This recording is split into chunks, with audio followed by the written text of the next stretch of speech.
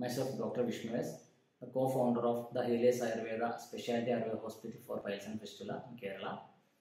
Nowadays, rectal cancer is increasing so much. So, one of the main causes is our sedentary lifestyle as well as the lack of exercise and all. Whatever the food we are taking contains mostly the poison. The tin food, everything is so much bad for our body actually. So, when somebody is having some bleeding and he may be thinking that it is piles, it can be piles or it could be cancer, that we are not aware.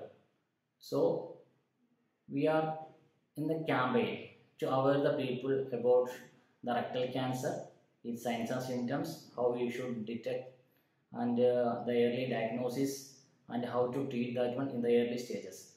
For that, with the hospital in Punjab, that also the Rana Hospital Sirhind, in association with that, we are going to make a campaign in Kerala